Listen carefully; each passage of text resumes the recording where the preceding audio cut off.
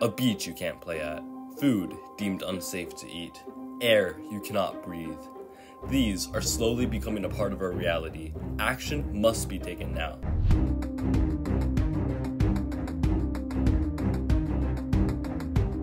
This is what the shores of Thailand looks like after thousands of fish had been suffocated by a phytoplankton bloom. Phytoplankton, also known as algae, are a microscopic organism that live in both saltwater and freshwater. They play a crucial role in a balanced ecosystem as they provide food for sea creatures. They're usually found near the surface as they need the sun's rays to grow. Although they're necessary for life on Earth, as you saw in the example from Thailand, they can sometimes threaten coastal ecosystems, fisheries, and even human health. Phytoplankton releases loads of toxins, which can cause oxygen depletion, and over the years has only been on the rise. Between the years 2003 and 2020, phytoplankton have increased in size by 13%, and they've become 59% more frequent as well.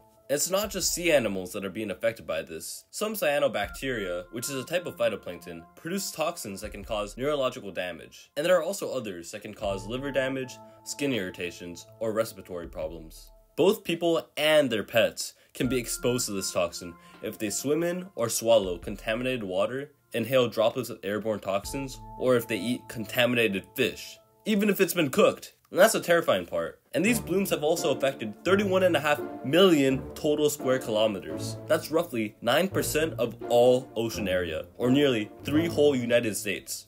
One of the main contributing factors to this is climate change.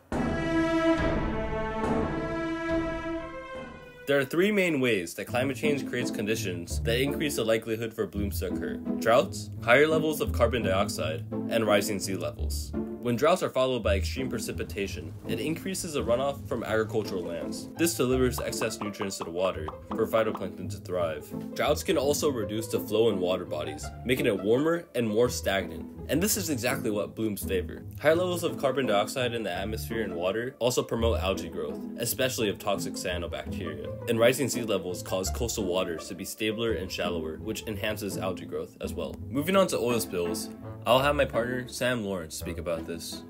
In 2005, in a major oil spill in Tampa Bay, Florida, 20,000 birds, 5,000 fish, and around 10 different crustacean habitats were destroyed. This was caused by 3 crude oil vessels colliding. The first vessel had a major explosion and released a total of 20,000 gallons of oil. The second vessel, 2 minutes later, had another explosion. It released about 50,000 gallons of oil. The third vessel had minor damage and only reached around 2,000 gallons of oil. Because of this, it took Tampa Bay 10.5 years to fix all this oil damage and to get their mangroves and other habitats back to what had been beforehand.